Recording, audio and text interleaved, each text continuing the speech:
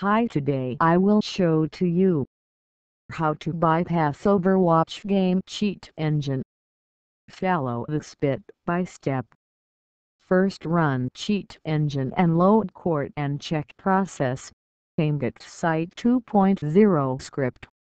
And if you check change register at this location EIP group, you can see 3 address. First, process +01 to PDF 80. Go to disassemble. Change location EIP SpeedUP. Next, process +011667 AF. Change location EIP AimBotStart. And process +01 to PDF 39. Change location EIP MainFunction.